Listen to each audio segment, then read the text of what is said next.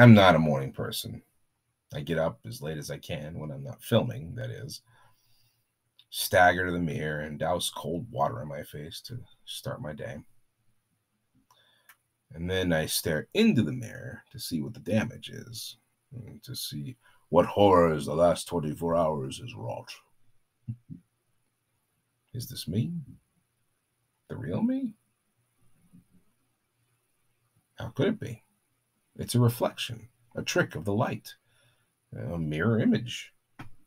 It is the opposite of who I am, me turned around, with my part on the right instead of the left, my eyebrow ever so slightly raised, but it's the right, not the left,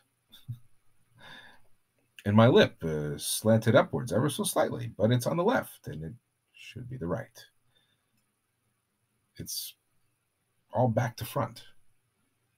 It's not me. But it's the me I get to see every day. It's the me that's only one bathroom away. It's the me I use to create the me that everyone else will assume is me. But it isn't. Mirrors are just a big lie. Not only do they show you everything back to front, they lack depth. You only see what you want to see, what the mirror allows you to see. You never see the back of your head or the tag sticking out of your collar or that hole where a nail caught your t-shirt. The mirror doesn't want you to see that. It wants you to see your best self back to front. In a way, it reminds me of what we're taught in biology. About the idea about when an image enters the lens of your eye, it actually turns upside down so that when the image hits your retina in the back of the eye, it's upside down, and your brain has to learn how to turn it right side up. That's one of the things you're dealing with when you're a newborn.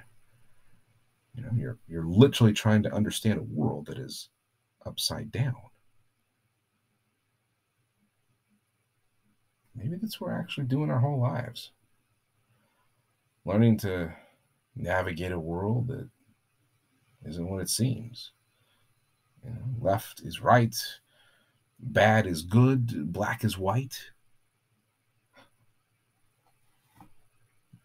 Everything's up for grabs. The only time you're you is when you're acting.